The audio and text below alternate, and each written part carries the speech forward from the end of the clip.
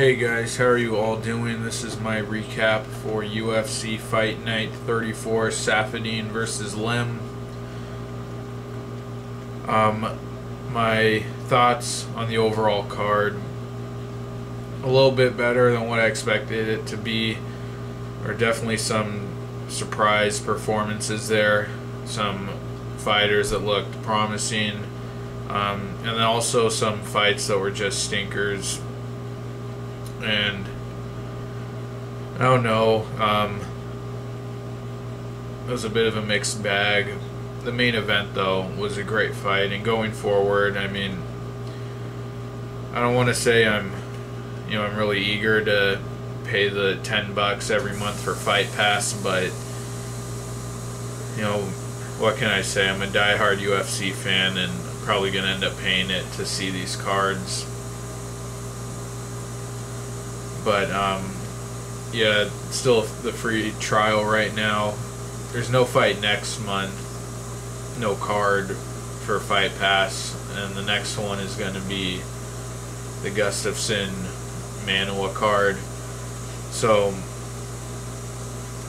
there's going to be some better fighters on there, but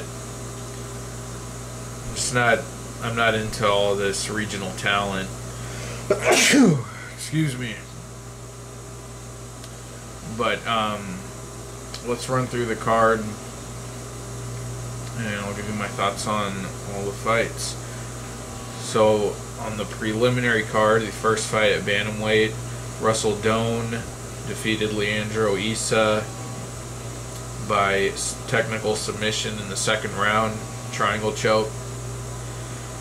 I didn't know anything about either of these fighters going into it, and I wanted to pick Doane because Issa was a Brazilian jiu-jitsu guy, from what I could gather, and most of the time these hyped up BJJ guys coming into the UFC usually don't have much to offer, and I was going to pick Doane, but I picked Issa at the last minute. But anyway, the fight was pretty good. Issa had his moments, got a few takedowns, got a triangle choke, I believe, at the end of the first round. But Doane was just better on the feet, and he was able to get the triangle choke in the second round and choke Issa unconscious.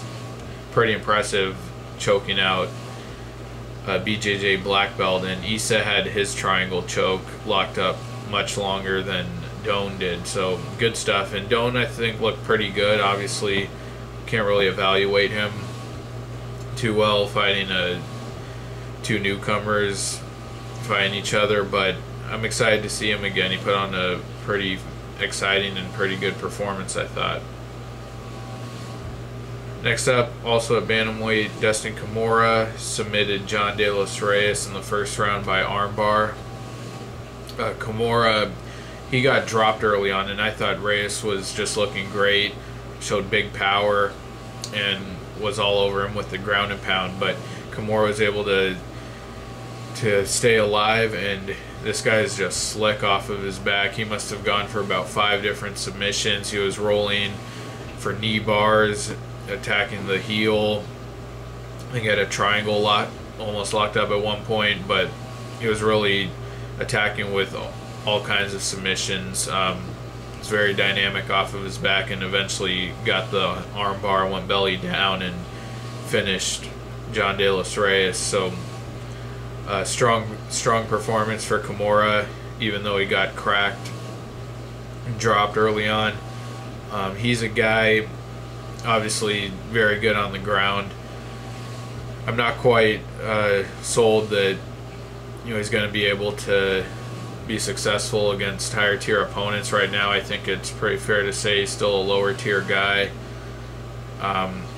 Seems to not have very good striking defense. Has dropped in his last 2 fights, in this fight and his last fight. But strong finish, obviously, and he's a guy I'm really looking forward to seeing again.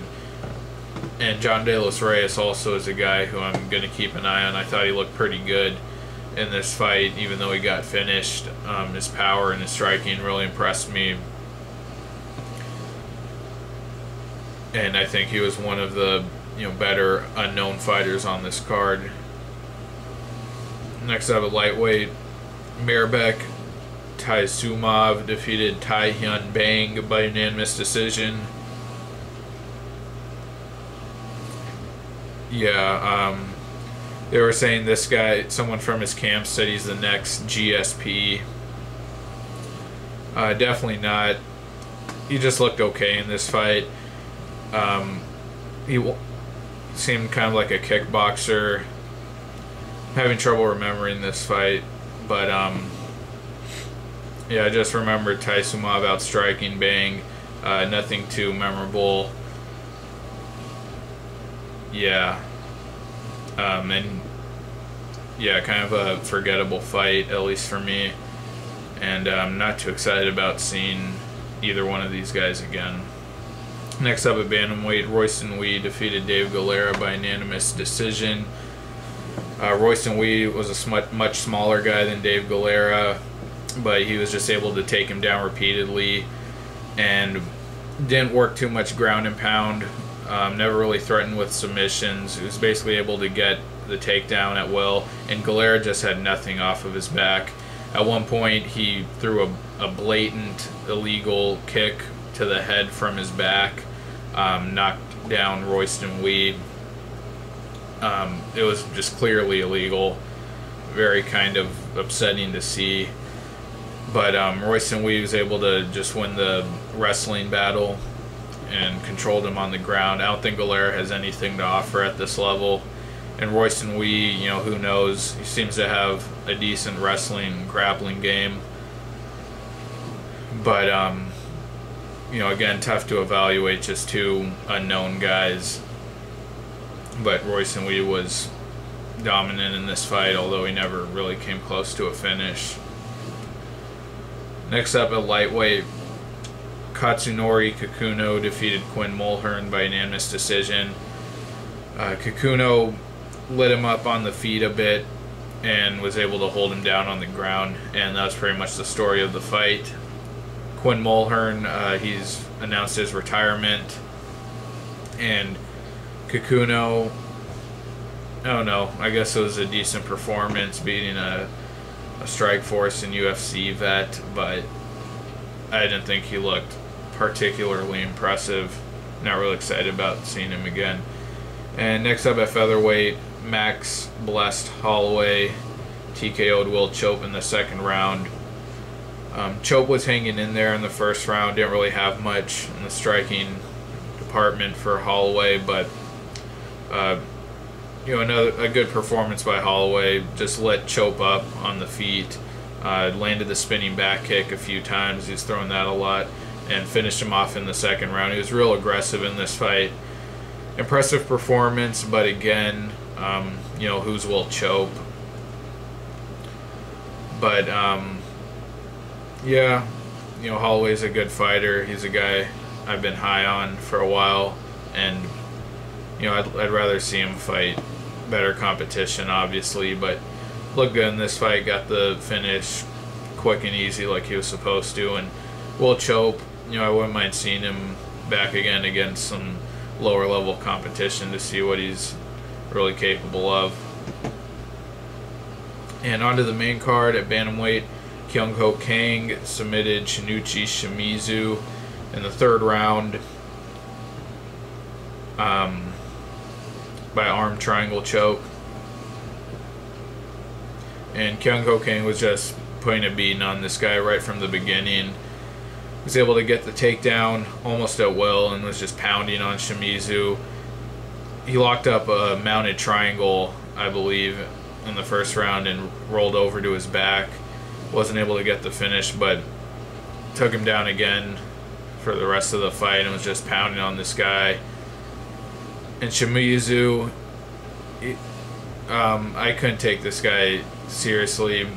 He was doing this thing where when he was on his back and just getting bludgeoned, he would it looked like he was knocking on the guy's face, not really hitting him, but doing something funny, and the crowd laughed. I thought it was pretty embarrassing, but I don't know. He had nothing for Kang, and got beaten up pretty badly and finished in the 3rd round. Good performance for Kang. You know, he's had some decent fights with Alex Caceres and Chico Camus. Dropped both of those decisions and could say he won those fights, so I think he's doing okay, but again, like to see him get back in there with some better known competition. And Shimizu, I think, doesn't have anything the UFC level, even at the bottom level. Next up at welterweight, Kichi Kunamoto defeated Luis Dutra by disqualification. Dutra is from Tough Brazil too, and I was having trouble remembering who he was before this fight, but I realized that he was on Tough Brazil too, and I think I remember him getting a good submission win, and he had to leave the show because of an injury. And this guy just fucked up his opportunity here. Kunamoto was he was in on a leg, had Dutra against the fence, going for a takedown, and Dutra just fired off 3 or 4, maybe more, clearly illegal elbows right to the back of the head. They were also 10-6, kind of, but they were on the back of the head, clearly, and he was trying to argue after the ref stopped the fight that they were clean, and it was just ridiculous. But yeah, Kunamoto won by DQ, and I don't know, this fight was just a mess. Disappointing finish, but you know, I have to blame Dutra. Just, you know, he says he got carried away, but they were blatantly illegal and really messed up his opportunity here. Next up at featherweight, Tatsuya Kawajiri defeated Sean Soriano by technical submission, rear naked choke in the 2nd round. I didn't realize Sean Soriano was from the Black Zillions, and when I heard that, I thought he was actually going to beat Kawajiri, and he was a lot better on the feet in this fight. Was lighting up Kawajiri on the feet, but Kawajiri was stronger, able to get the takedown. And at the end of the 1st round, he actually took Soriano's back and was really pounding away. Looked like he was close to getting a finish there, but time ran out. And then the 2nd round was able to get the takedown again and take the back, lock in that rear naked choke, and put Soriano to sleep. So pretty strong performance for Kawajiri. I know a lot of fans have been anticipating his arrival into the UFC. I haven't followed his career, but looked good, although it was against a newcomer. He did give him some trouble, so I don't really know quite what to make of him. I don't know if he can really do this against higher level competition. He does have a win over Josh Thompson, but I don't know if I'm quite sold on him going forward. Next up, the main event, a great fight, by far the best fight on the card, and really exceeded my expectations for it. Tarec Saffiedine put in a great performance. Both guys did, but Saffiedine, I believe it was in the 3rd round, knocked Hyun Lim down with a leg kick, and it looked like Lim was just done. But Lim is able to survive, I think partly because Saffiedine got on top of him after he knocked him down that first time. I thought he showed a really big mental error on his part by going to the ground with Lim after he had knocked him down from a leg kick. I mean, why wouldn't you just let the guy stand back up? He probably, you know, wouldn't be able to stand back up, and if he did, you could just keep chopping away at that leg. But you know, it gave Lim time to recover being on top. And then in the 4th round, Saffiedine even started to win the striking battle. Looked like he wobbled Lim on the feet a bit, but Lim was just real tough in this fight. Especially in the 5th round, he was screaming at Saffiedine, and he was going for the finish. And he had Saffiedine hurt near the end of the 5th round. And if he had more time, probably could have finished him. He had him dazed and wobbly on his feet. But these guys went back and forth from the 3rd to the 5th round there, and it was a great fight. Both guys showed great heart. But Saffiedine, this guy's a technician. Those leg kicks, the same thing he did to marquardt. Some of the best leg kicks in the business, I think. Knocking guys down with them, really tearing up their legs, and his striking looked pretty decent. Some people are knocking him for not getting the finish in this fight. I don't really blame him, for that. I think he was a bit exhausted and fatigued, and Lim was so tough. But again, I think when he knocked him down the first time with the leg kick, I think Lim was done there. And if he had just forced Lim to stand up, he could, and kept kicking his leg, I think he could have easily won that fight. But both guys really elevated, in my eyes, especially Lim. We knew Saffiedine was experienced. He'd been in big fights before, obviously the last Strikeforce champion, beating Nate Marquardt, and also fought Tyron Woodley before. And Lim, looked good in his last fights, but against really low-level competition. And he had his moments in here. It was real tough, nearly got finished, hung in there, and had Saffiedine in trouble late. So great performance by both guys. Excited to see both guys again. And yeah, Saffiedine won, but I think Lim really elevated his stock as well. So that's my recap for UFC Fight Night 34, Saffiedine versus Lim. Thanks a lot for watching, guys. Appreciate it. Please like the video, comment with your thoughts, subscribe, and check out my predictions for UFC Fight Night 35, Rockhold versus Phillipino. Take care, guys, and I'll see you later. Bye.